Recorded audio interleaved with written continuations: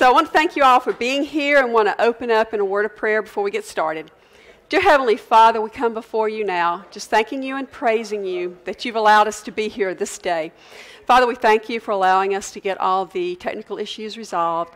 And I just pray, Father, that you would speak through me today and show us your heart for prayer, and that there are reasons when you tell us no. In Yeshua's name we pray. Amen. Be honest, have you ever prayed for something in earnest and had God tell you no? All the time, right? It happens to all of us. So what I want to talk about this morning is the fact that God does tell us no. There are often reasons. Well, there's always a reason. We don't always know what those are because God in his infinite wisdom knows much more than we do. So I want to just kind of dissect this whole process and give us a new understanding of it this morning. And this message came to me in a very unusual way. Those of you who know me know I love music. I really love Messianic music, and I also love some of the old classic contemporary Christian music. Artists such as David Meese, Michael Card, Keith Green, those folks, I mean, they just really laid a solid groundwork for contemporary Christian music. And I thought I pretty much knew all of David Meese's music, but just a few short weeks ago, I had a song come up on YouTube that I was not familiar with, and it floored me. It slapped me straight in the face. And I want to share that song with you at the end of this lesson this morning. And since we got started late, I'm going to go rapidly, so forgive me, but I do want to be able to share that song with you because I think it will speak to you the way it spoke to me. So what I want to do this morning, this lesson will be in 4 parts. First, I want to talk about prayer itself, and I want to focus on the types of prayers that God answers in the affirmative when we pray them. The second part will be when God says no, and some of the more common reasons for his denial. Then I want to talk a little bit about whether it's possible to change God's mind and whether we even should. And then also want to end with how we should respond when God tells us no. So what I want to do is start out with prayer in general terms. That's the first part of this. And there are numerous verses in the Bible that tell us that our Heavenly Father hears the prayers of the righteous and that he answers us. There's John 14, verses 13 and 14 that tell us whatever you ask in my name, and this is Yeshua speaking, that will I do, so that the Father may be glorified in the Son. If you ask me anything in my name, I will do it. Luke 11:9 says, so I say to you, again Yeshua speaking, ask and it will be given to you. Seek and you will find. Knock and it will be opened to you. John 15:7. Yeshua again says, if you abide in me and my words abide in you, ask whatever you wish, and it will be done for you. Matthew 21:22 says, and all things you ask in prayer, believing, you will receive. And in 1 John 5:14 says, this is the confidence which we have before him, that if we ask anything according to his will, he hears us. To be honest, have you ever used any of those verses in prayer, taking the position that God had to give you what you were asking for because you had asked in faith? I think we've all done that. But guess what? God is not some magic genie in a bottle that if we ask a prayer in a certain way and do things just exactly as a formula subscribes, that he has to respond in the exact way we want him to. Because his will and our will may sometimes be different, and he knows better what we need than we know ourselves. Now, don't misunderstand what I've just said. He definitely hears our prayers, and he will answer, but that answer may not be exactly what we're expecting. So I want to talk a little bit about what answer means in the context of prayer. I've often heard it said that God answers prayers in one of 3 ways. There's yes, there's no, and there's wait. So we're going to talk about all 3 of those this morning. And I want to start out by looking at the prayers that God answers in the affirmative, which are those where he says yes, and even those where he says wait. And can I go to the next slide? First and foremost, if we want God to answer us, we should pray in the name of Yeshua. And I don't mean simply just saying, in the name of Yeshua, which is nothing wrong with that. We should still do that, but it means so much more than just using those words. That phrase, in the name of, is actually a Hebrew idiom, and it means as a representative of or in the authority of. So when we ask something in Yeshua's name, we're asking God the Father to respond to us because of our association with his Son. When we do this, it is not Yeshua representing us before God. It is us who is representing Yeshua as we go before God. And I want to use an analogy, a modern-day analogy, to help you understand this. If you work for a company and they give you a company credit card, you can purchase on behalf of that company. And it's because of that authority that that company has given you that you can do that. So there are two important facts about this relationship. God accepts the petitions on our lips due to the merit and virtue of Yeshua, not our own. And second is asking in Yeshua's name is not a license to name it and claim it. Instead, we have a license to ask only for things that pertain to our capacity as Yeshua's agents in the world. And that's important. And whatever we do receive in his name ultimately belongs to him and not to us. So back to that credit card example.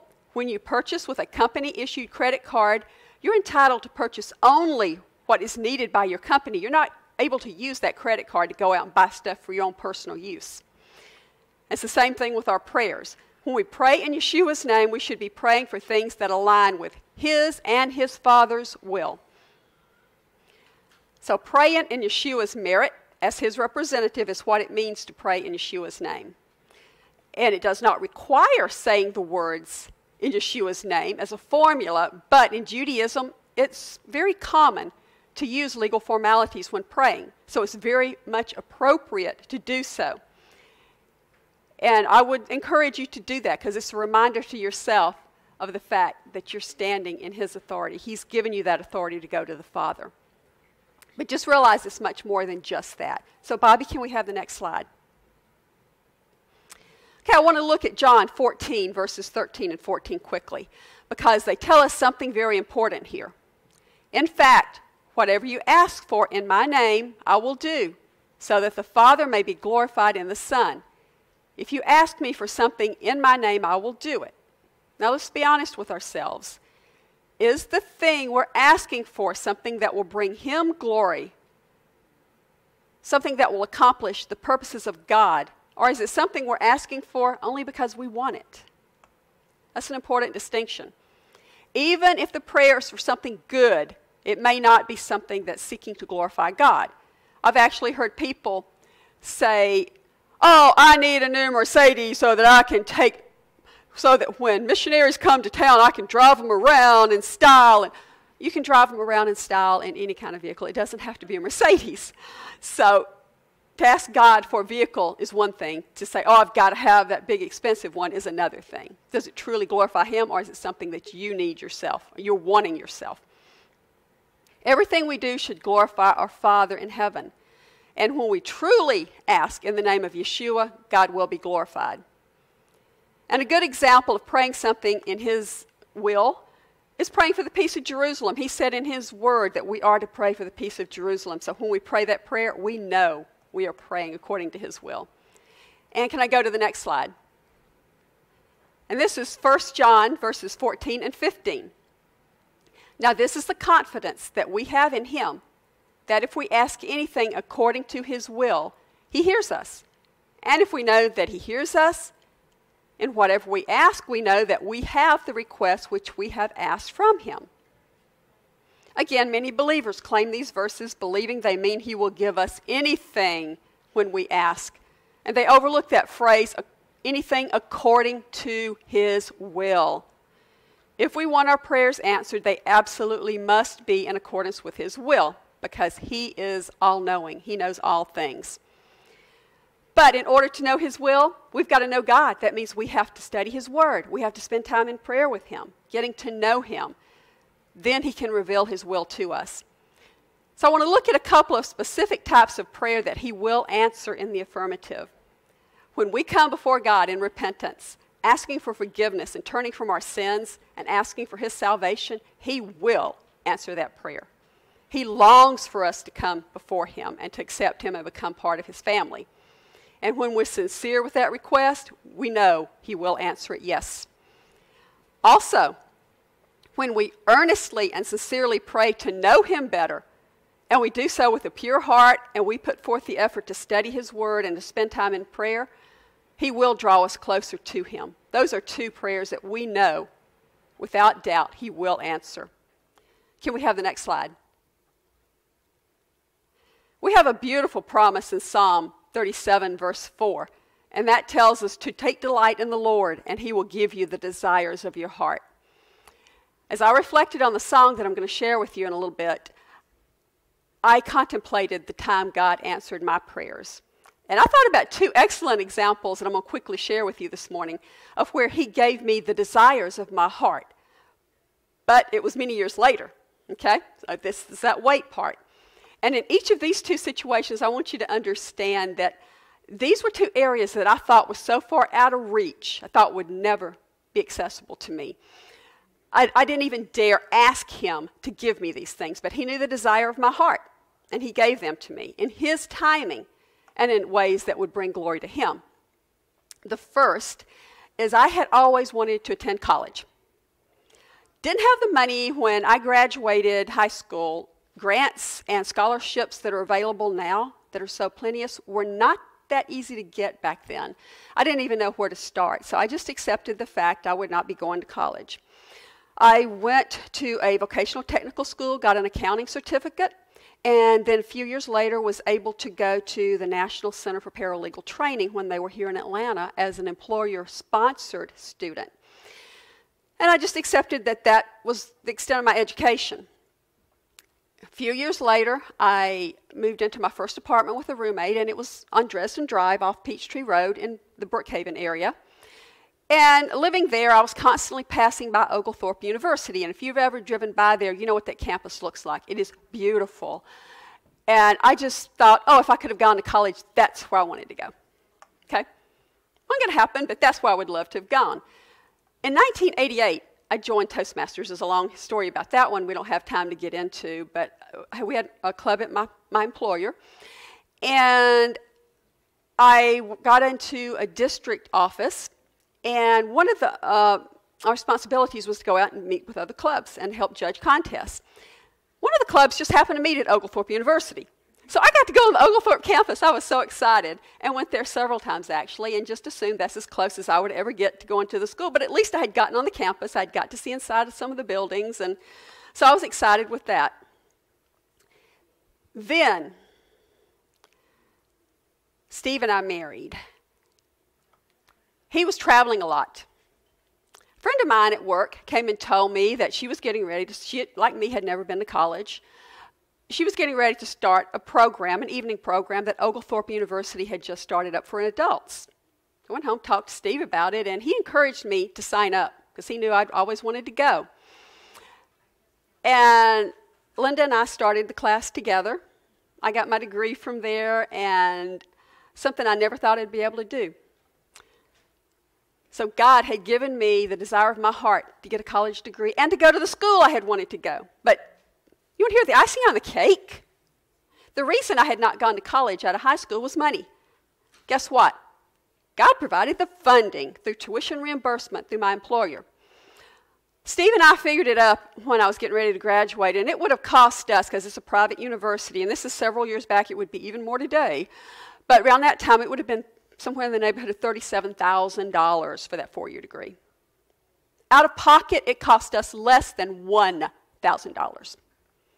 Only God can do something like that. The second desire took even longer than that, roughly, I guess it was 20 years, a little more than 20 years to be answered.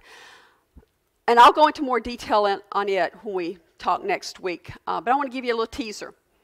I had always wanted to dance since I was a child, but it wasn't until I was well into my 40s and here at Beth Adonai that he granted the desire of my heart. And he did so far exceeding anything that I ever could have hoped for. So you have to stay tuned to hear that story. But know this, only God could take someone who so longed to dance but didn't have the opportunity and provide the wonderful opportunity he's given me here. God said no to dance when I was young, and I just wanted to do it because I wanted to do it. It's something I wanted to do. But when it was time, and I had the opportunity to glorify him with it. He opened the doors wide. So let's go to the next slide. And we're going to talk now about the more difficult part of this, when God says no. God is beyond our full comprehension. So we don't always know why he does what he does. But there are some very common reasons why he will often tell us no. And I want to look at a few of those this morning. The first one is God doesn't impose his will on us. Okay, he will not force us. We are not automatons. We have free will. I mentioned a few moments ago that one of the prayers he will always answer is when we come before him in repentance and ask for salvation. But think about this. Does that extend to our prayers for the salvation of another person? Not necessarily. Because while it's always God's will for us to come before him and repent and receive his gift of salvation, it's a choice that has to be made by the individual. We can't impose our will on someone else, and God will not impose his will on them either. He will not force them. So no matter how much I want someone else to know God, that person has to be willing to know God before that prayer will be answered in the affirmative. Now, that does not mean that I should stop praying. Even if I see no change, I should still continue to pray and believe, because my prayers will continue to have God intervene and do everything he can to try to change that person's will and try to get that person to receive him. The fact that that person doesn't seem to be responding should not be a deterrent to us. We should persist in prayer. There's a story by Dutch Sheets in his book Intercessory Prayer about a man who prayed for his friend for years. I mean, it went on and on and on and on and on. Finally, the man died, the man that had been praying. He died. His friend had never accepted the Lord. But there, at that gravesite, that man's funeral that day, as that man was being put in the ground, his friend accepted the Lord. So while he never saw it, his prayers were answered. So don't ever give up. And what this tells us is that God wants to answer our prayers. We need to keep praying, we need to keep trusting, and we need to keep believing that he will do so. Another reason, a second reason that God may not answer our prayers the way we want is there may be sin in our lives. Psalm 66:18 tells us, if I had cherished sin in my heart, the Lord would not have listened. And it's not just that he won't answer, he won't even listen if we have sin. So if we're not getting an answer, either a yes or no or whatever, we may want to examine ourselves and see if there's some unconfessed sin.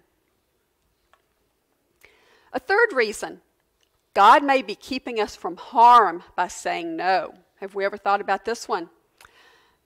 Author B.M. Palmer tells a story in his book, Theology of Prayer, about a woman who had spent the entire summer in the U.S. away from her children. And as you can imagine, at the end of the summer, she was anxious to get back home to them. And she tried to book passage on a certain steamliner, but there were no rooms left on it, so she wound up having to stay in New York for an additional 2 weeks. Obviously, she was not happy about her return being delayed. But a few days later, that sorrow turned into thanksgiving when she realized that that ship she had tried to get on was now at the bottom of the Atlantic Ocean. So his saying no was actually a blessing. And in more modern times, I know we've all heard stories from 9/11 about people who escaped being in the World Trade Center or either on the ill-fated flight that crashed into the Pentagon. And the Wall Street Journal published an article a couple of months after that event stating a number of people who had escaped. One woman who thought her luck had taken the turn for the worse had been laid off from her job on the 105th floor of the World Trade Center on 9/10, the day before the attack. So what appeared to be tragedy to her was actually a blessing. It saved her life. There was another man who missed work that morning because the transmission in his brand new BMW sport utility vehicle went out the night before and was locked in first gear. And he had to deal with it, so he was not there. These things we get angry about sometimes. Don't realize that there may be a reason why we're being prevented from being someplace. There were others that overslept. They decided at the last minute to take another flight. People injuring themselves sprained ankles, all kinds of things. It was just unbelievable, but they all changed the trajectory of their lives. Had those things not have happened, they would not be alive today to tell it. So I challenge you to think back on some of the times God has denied you something or thrown a monkey wrench into your plans. That light you've been caught at, the car that wouldn't start, maybe that was God protecting you.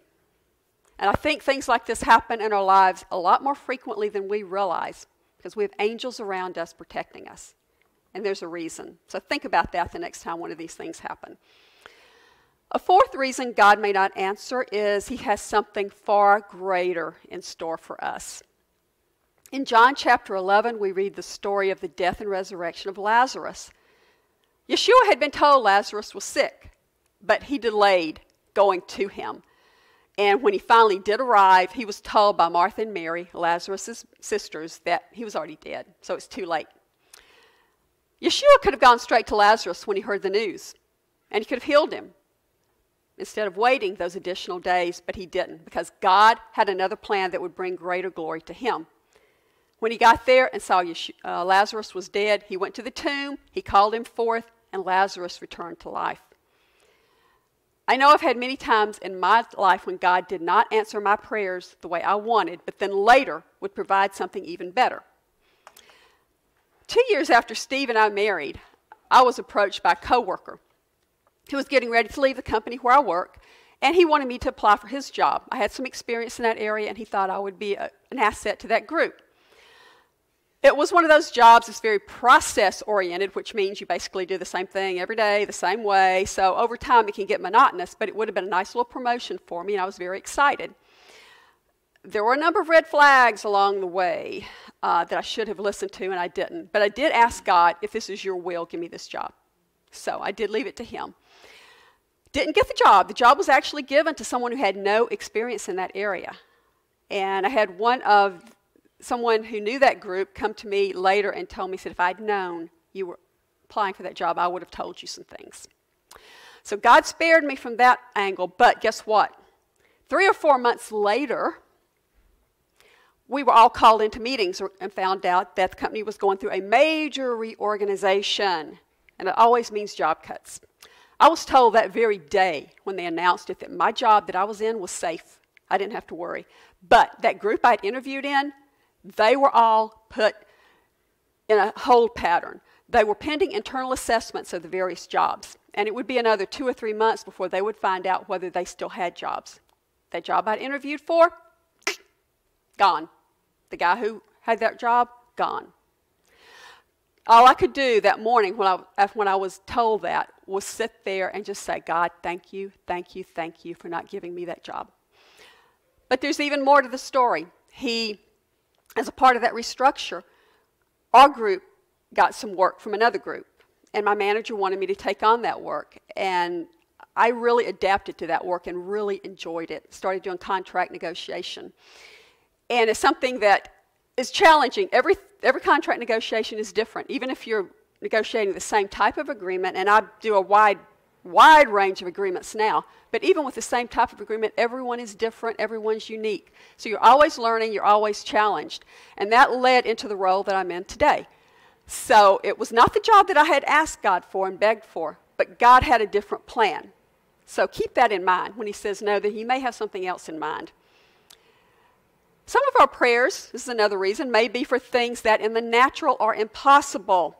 And while God can, and sometimes does, intervene supernaturally, most of the time he chooses to work through the natural order of things that he's established. And this is one that can be really hard to accept. We hear all the time on the news about people who have disappeared, and we pray and pray they'll be found safely, and then when they're found, they're dead. Well, while we're praying, they're already dead. God can supernaturally raise them, and as we saw with Lazarus, and he's done this even in more modern times, raise people from the dead. Most of the time he doesn't, because people have free will, and someone chose to take that life. And it's hard for us to understand that. It hurts. It's difficult.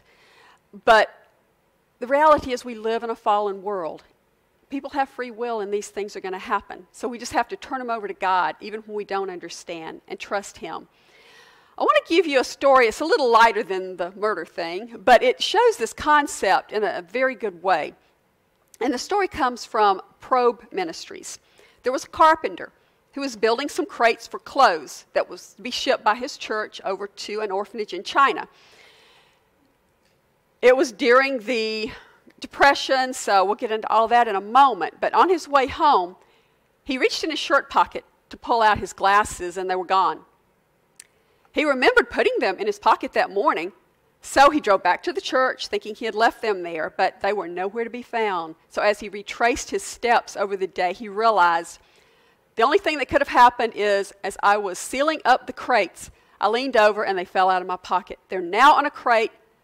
They're gone. They're on their way to China. There's nothing I can do about it. The Great Depression was at its height, and the man had 6 children to feed. He had spent $20, which was a lot of money back then, for those glasses that very morning. They were brand new. It's not fair, he told God as he drove home in frustration. I've been very faithful in giving of my time and money to your work, and now this. So he was angry with God.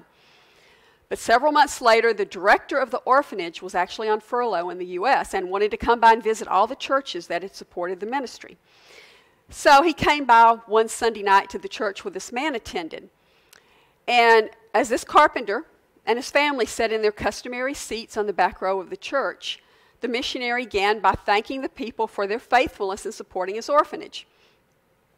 But most of all, he said, I want to thank you for the glasses you sent last year. You see, the communists had just swept through the orphanage, destroying everything, including my glasses. I was desperate. Even if I had the money, there simply was no way of replacing those glasses. Along with not being able to see well, I experienced headaches every day. So my coworkers and I were much in prayer about this. Then your crate arrives. When my staff removed the covers, they found a pair of glasses lying on top. The missionary paused just long enough to let his words sink in. Then, still gripped with the wonder of it all, he continued, folks, when I tried on those glasses, it was as though they had been custom made for me. I want to thank you all for being a part of that. Now, the people listening, they were all happy for this miracle here that they just heard about, but in their heart they were thinking, certainly he's mistaken because there were no glasses on the list of items that we were to provide and send overseas. But sitting quietly in that back, with tears streaming down his face, an ordinary carpenter realized the master carpenter had used him in an extraordinary way. So he was able to see exactly why he had lost those glasses. And he could have prayed and prayed and prayed, God, bring those glasses back to me. And God could supernaturally have given him more glasses. But in the ordinary course, it was not going to happen. And a sixth reason is God's refusal doesn't necessarily mean he's punishing us. It may be preparation for something better. Sometimes we tend to think God's angry with us and punishing us when he withholds something, but the better likelihood is that he is preparing us for something better. Romans 5:2-5 puts it this way, and we rejoice in the hope of the glory of God. Not only so, but we also rejoice in our sufferings. And because we know that suffering produces perseverance, perseverance, character, and character, hope. And hope does not disappoint us because God has poured out his love into our hearts by the Holy Spirit whom God has given us. God's molding us to be the bride of Messiah, and that requires developing characteristics such as perseverance, character, and hope. And his denial may be part of that process. And I want to tell you another story. A group of women were studying the book of Malachi. And as they studied chapter 3, they came across verse 3. And that states, he will sit as a refiner and purifier of silver. And the women were puzzled by this verse, and they didn't know what it meant. What does this tell them about the character of God? So one of the women offered to get with a silversmith and find out about that process and see if she could find out something that would help them. So that week she called a silversmith.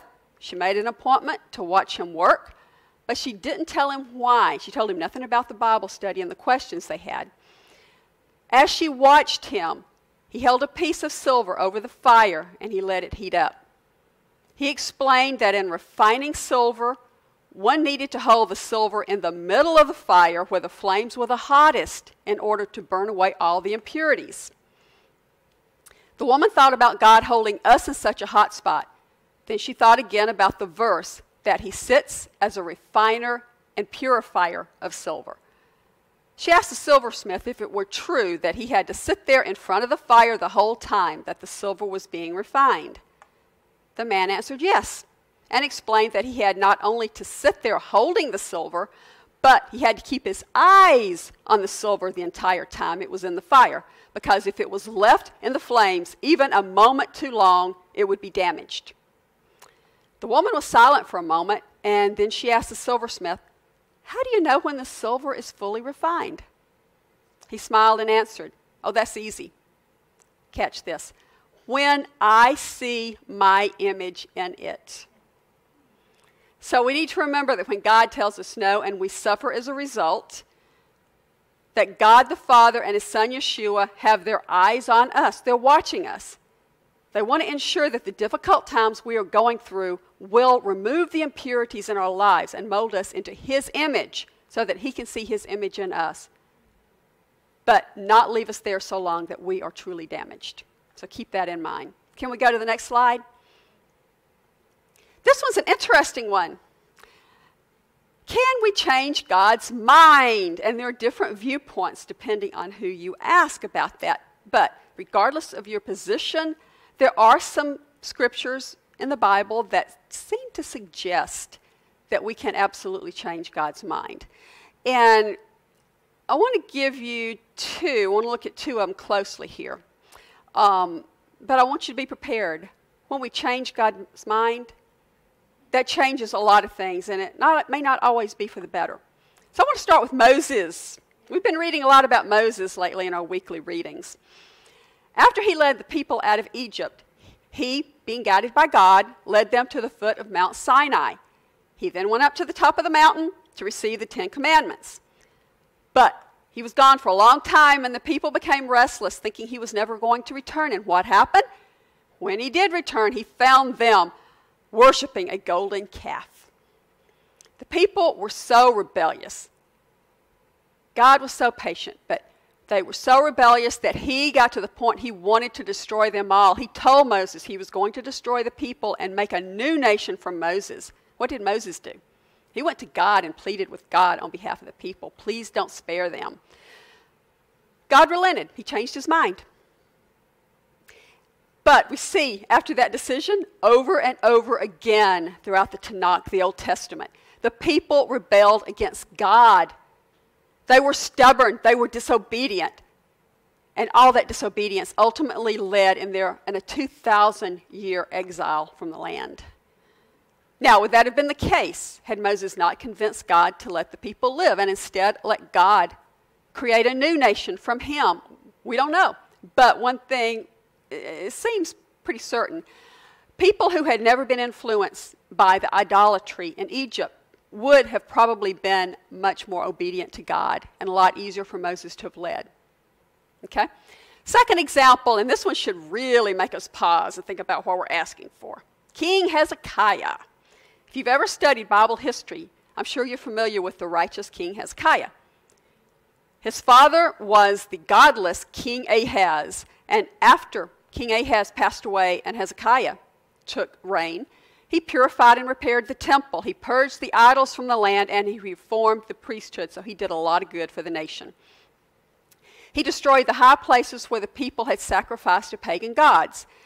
And he even destroyed the bronze serpent that Moses had made at the command of God, because it had become an idol that the people were worshiping. He reinstated worship of the true God at the Jerusalem temple, and history remembers him as a great and good king, a God-fearing and faithful servant. However, he later became ill, and the prophet Isaiah told him to get his house in order because he would soon die. Isaiah chapter 38, we see where Hezekiah prayed and he pleaded for his life, and God changed his mind and let him live an additional 15 years. However, the events that occurred during those 15 years raises questions about whether it was a good thing that he did live or not. So let me tell you what happened during those 15 years. There were two things. First, after Hezekiah's healing, the king of Babylon sent gifts to him, and he sent ambassadors to him. King Hezekiah was very naive, and he welcomed them. And according to Isaiah 39, verses 1 and 2, Hezekiah showed them the house of his special treasures, the silver and the gold and the spices, the precious ointment, and all the house of his armor, and all that was in his treasures. There was nothing in his house, nor in all his dominion, that Hezekiah showed them not. And that was foolish, because King Hezekiah actually gave the Babylonian ambassadors a motive to come and attack Judah by showing them all the riches of the nation, as well as revealing all his weaponry and his defenses. So he set the nation up for attack. And sure enough, after his death, the Babylonians did attack Judah, and they took all the riches of Israel, and also took the people into captivity. Second thing that happened in those 15 years, 3 years after Hezekiah was healed, his wife bore him a son, Manasseh, who began to reign at the age of 12 when his dad passed away. Unfortunately, Manasseh, who would not have been born had King Hezekiah died when God originally had ordained, immediately began to rule in an evil manner in the footsteps of his grandfather, King Ahaz. He sought other gods. He implemented human sacrifices. He dealt openly with demons. He led the nation into such sins and abominations that Judah became more vile than the corrupt heathen nations that had lived in the promised land before the Israelites came into it. So the point is, if we persist long enough, there may be situations where we can change God's mind. The better question is not, can we change his mind, but should we change his mind? Because God's will is always best. God knows best. He has a lot more wisdom than we do. And another point I want to make is that these examples are very different, but there's a common denominator here.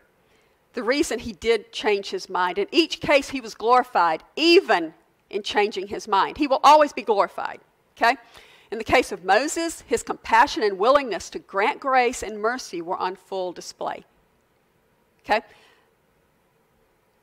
Ezekiel 20 recaps this whole event, and it reminds us that the reason God changed his mind was to protect his name among the nations, the Gentiles, the majority of people in this room. The Gentiles had seen how he had delivered the people from bondage. They knew how powerful he was, and yet they saw him forgive them and let them live. Even had he killed them, they would have come out and said, look, he just led them out to the desert to kill them. So he was glorified. Okay, but even so, even though God had relented and let them live, the people's continued disobedience prevented all of that original generation that left Egypt, with the exception of Joshua and Caleb. Even Moses was prevented from entering into the land. Something to think about. And King Hezekiah, those extra 15 years that he lived, some bad things for the nation of Israel, but there was also a good side. That was 15 more years of peace in that nation, 15 more years for the people who did not know God to come to know him. So there was even good in that. There's a third example I'll mention very, very briefly, because you may be sitting there thinking about it, that I'm ignoring it. I'm not. Abraham pleaded for God to spare the cities of Sodom and Gomorrah. In that example, God agreed with Abraham's request to spare the cities if 50 and 40 and 30 and all the way down to 10 righteous could be found. But there's a couple of big differences with this story. First, don't you think God had already looked at this and he knew there were not even 10 people in those cities that were righteous? So while he said, yes, I'll spare them, he knew he was not going to be able to do it. Second thing that's different is he wound up doing exactly what he said he was going to do in the beginning. He destroyed the cities. So although his mind was changed, the outcome did not change. And as I prepared this lesson, I pondered about how different my life would have been if God had answered all my prayers the way I wanted him to. And I'm not talking about the little piddly prayers. I'm talking about the big, life-changing prayers. And one thing I can tell you with assurance is that man sitting right there if God had answered my prayers the way I wanted, I never would have met him. We've been married for 21 years now, and I have trouble even comprehending and remembering before I knew him and had him in my life. So I would not want to change that for anything. So all the times God said no, and the pain and the hurt, I'm thankful for it. He had something better in mind. Also, the job I'm in now, as I said earlier, I'm in a much better job than the one I had wanted. I would not be here with you this morning. I'll tell you right now, because things would have been so different in my life. I would have been on a completely different path. And each and every one of you are a very special part of my life, and a part that I would not want to not have in my life. So God's no's have truly turned into blessings for me. So can we have the next slide, please? Being told no and being told wait is the story of my life, as I've told you a little bit about this morning, and I suspect it's probably the same with each and every one of you. That's because our Father in heaven longs to give us good gifts, those gifts that are best for us, because he knows better than we do what is best. Matthew 7, verse 11 tells us, "So if you, even though you are bad, know how to give your children gifts that are good, how much more will your Father in heaven keep giving good things to those who keep asking him?" And all things should be attested by a witness. So we have a witness here. James 1:17 stands as a witness. "Every good act of giving and every perfect gift is from above, coming down from the Father who made the heavenly lights. With him there is neither variation nor darkness caused by turning." But, and this is important, his idea of good isn't always aligned with our view of it. He knows in his infinite wisdom what is ultimately best for us. Parents, you know that here on this earth, sometimes you have to tell your children no in order to protect them and help mold them into the responsible adults you want them to grow up to be. It's the same with God. He may prevent us from getting involved with a certain person because he knows that person would be a bad influence for us and may possibly even pull us away from him. And I could go on and on with example after example, okay? So let's talk about now how we should respond when God says no. 1 Thessalonians 5:18 tells us this: "Give thanks in all circumstances, for this is God's will for you in Messiah Yeshua." In other words, we need to praise him and give him thanks for what he is doing in us, because in doing so, it will allow him to refine us just like silver is refined and make us more like him. We should give thanks even when we don't understand why he isn't answering us the way we want him to. My father died in 2002 at the age of 66 from cancer. I had prayed for 5 years for his healing. Then, one morning in prayer, God spoke to me 1 year before he died, so this went on for 6 years. And he said, "Your father has cancer and he will die from it." It wasn't what I wanted to hear. I kept praying for his healing, but my prayers did change because I would say, "But if it's not your will, then please be with him, give him peace, help him not to be afraid, give him the strength he needs to face this situation." God answered that second prayer immediately. Saw a change in my dad. Steve will remember my dad had always been a very quiet person. He suddenly became very vocal about his faith. He and I had opportunities to spend time one-on-one. I had the blessing of being able to take him for one of his blood transfusions, and I saw how he ministered to the nurses there. I saw a whole different side of my dad during that last year of his life. And I still don't know why he didn't heal him. He could have. I know he touched a lot of people and blessed a lot of people in that last year. He could still have touched and blessed them, and then God healed him short of death, but he didn't. So I just have to trust God and know that there was a reason. God didn't create cancer, and I want to make this distinction right here. Sickness, disease, death, all these things came into this world because of the enemy with the fall. In Genesis, God did not create them. The enemy took, and he's the stealer. He's the life killer. But God can work through these situations, and sometimes he allows them to run their natural course, and he did in this situation. But I just have to trust him, and I know where my dad is, and I know I will see him again, and that's what has given me comfort since the day he passed away. And I'm not suggesting you thank God for cancer or any other illness or tragedy. What I'm saying is that we praise God and we give him thanks for who he is, for all that he has done for us, even when times are difficult. We should pray and acknowledge him as our provider and put our trust in him to work all things together for our good, as it tells us in Romans 8:28. Furthermore, we know that God causes everything to work together for the good of those who love God and are called in accordance with his purpose. While we may not always understand the why, we either trust him to fulfill his word or we don't. Getting angry at him or feeling sorry for ourselves when we do not get what we want is not the answer. And there's one last thing I want to touch on. In a previous teaching, I had taught about forgiveness. And we don't just need to forgive ourselves and others. There's sometimes we need to forgive God. And that may kind of shock you for a moment, but think about this. Sometimes when we don't get what we want from God, we become angry at God. And we pull ourselves away from him. We shouldn't be doing that. We should forgive him. We should realize there's a better plan here. There's a bigger plan, something we can't see in the natural eye. That loved one you prayed for that God didn't heal, like my father, are you still angry at God about that? The relationship he said no to, do you still think longingly about what could have been with a little bit of hurt at God for denying you that relationship? I've actually known people who were angry at God because he didn't bring a spouse or family into their life as they had planned. And they, in some cases, have even held him hostage. They've said, okay, God, I'm not going to church. When you bring a spouse into my life, I'll go back to church. I'll go back and serve you. They need to forgive God. Okay? That's what I'm talking about. Release that anger, that hurt. What we fail to realize in the midst of our hurt is that when God says no, there is a reason. And what I've given you this morning are just a few of the reasons, the more common reasons, but there could be others as well.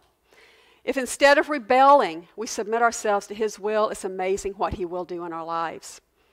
And I want you to take just a moment and think about some times that you've been told no by God. Sometimes he will let us see why he told us no, such as the job situation I told you about earlier. And other times he may not. But regardless, we need to trust and know that he has a plan that is infinitely better than anything we can imagine, and trust him to fulfill that plan in us. And what I want to do at this time is I want to ask Bobby to start the video. I want you to hear this song. And the words, we've got a lyrics version up here so you can see the lyrics. I want you to make this your prayer for those things that God said no, that you may have not completely released to him yet. So, if you would.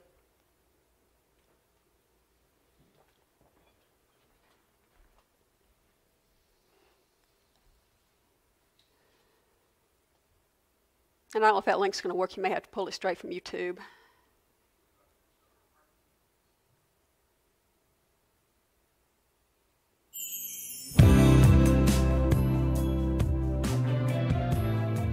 And the video's not showing, is it?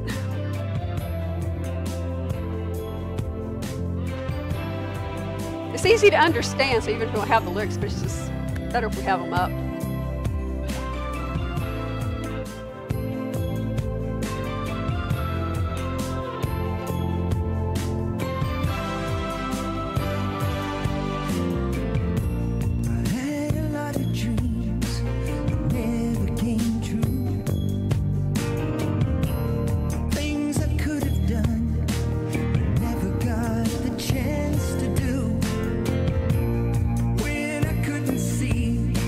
The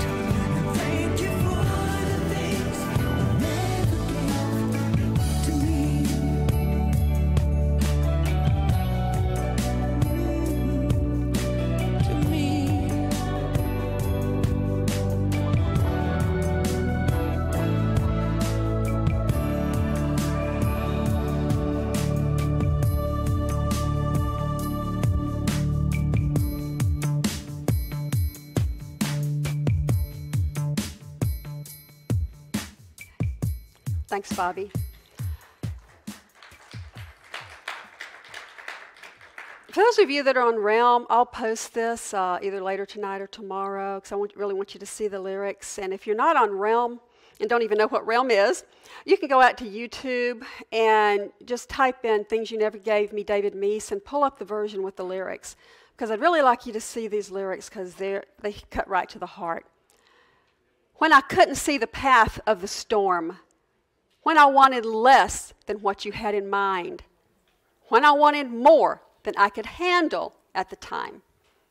Those are some of the reasons he says no. But as the song says, when I needed you, but turned you away. How many times have we done that? You wouldn't let me slip out of your hand. He's faithful to accomplish what he wants to in our lives. So let's go ahead and close in prayer. Heavenly Father, we want to thank you for this time this morning.